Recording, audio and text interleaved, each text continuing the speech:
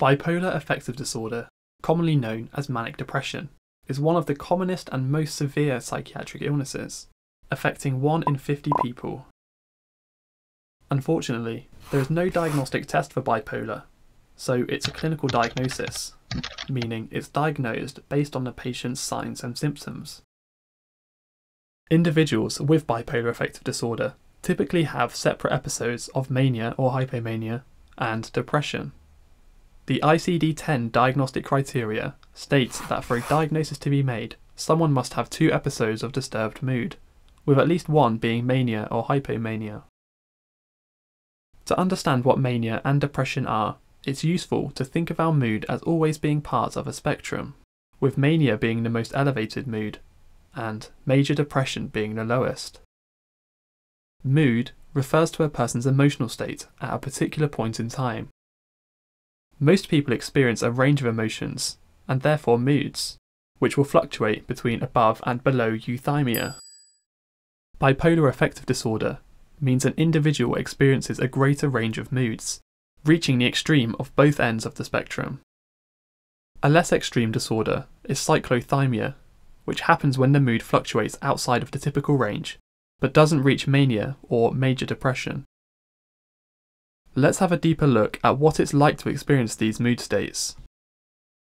To be categorised as mania, the emotional state has to last for at least 7 days and impair social functioning. In other words, the individual is not able to perform their usual daily activities. During mania, the mood is elevated, with people often describing euphoria. They can also experience increased energy, increased self-esteem, and decreased attention. It's also typical to develop risky behaviours because of these symptoms. For example, gambling, or being more sexually promiscuous. You can also experience delusions, where you will develop unshakable beliefs in things that are not true. In mania, these are often delusions of grandeur, where someone believes that they are of much greater importance than others. For example, like a god, or having special powers. Hypomania is a less extreme version of elevated mood, which lasts for at least 4 days, but does not impair normal social function. Someone will still experience the same symptoms, but to a lesser severity. Another difference is that it does not include psychotic features, like delusions. Depression is the other end of the mood spectrum, and lasts 14 days or more to meet the diagnostic criteria. Like mania, it too will impair social functioning. However, unlike mania, it's associated with decreased mood and decreased energy. People can also experience anhedonia, where they receive no pleasure from things that would usually bring them joy, like hobbies or socialising.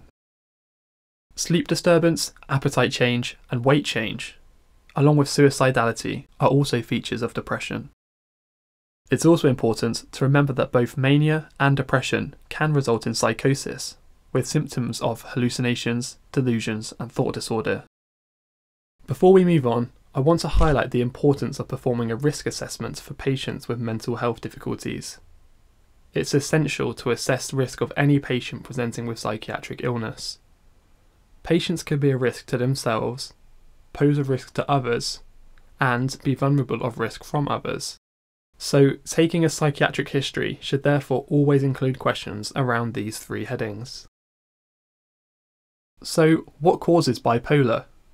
Well, like most other mental illness, the pathophysiology is not completely understood, but there are 2 main theories.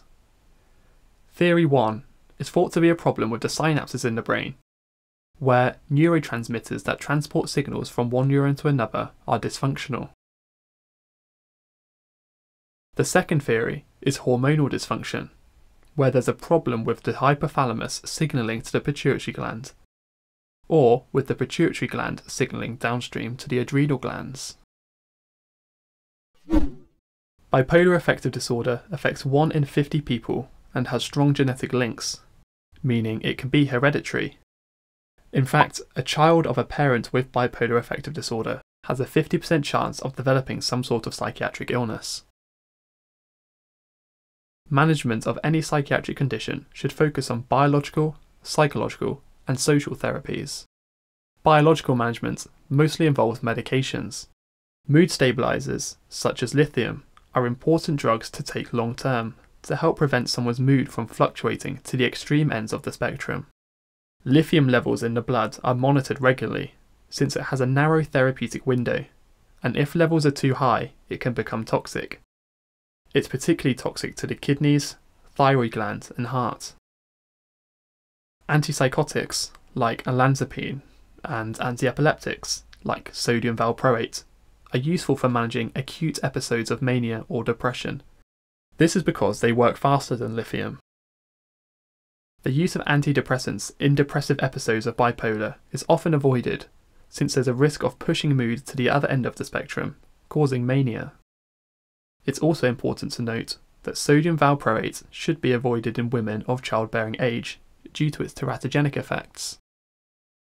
Electroconvulsive therapy, or ECT, is recommended by NICE for the treatment of mania when it's severe and either life-threatening or resistant to medical treatment.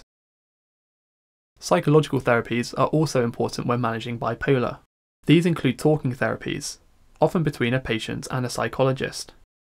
CBT, psychoeducation, and counselling are all used to support individuals with bipolar affective disorder. Social support is also important, for example, encouraging engagement with social activities and exercise, or supporting people to return to work after episodes of leave from illness. Thanks for watching, and feel free to check out my other videos on psychiatry.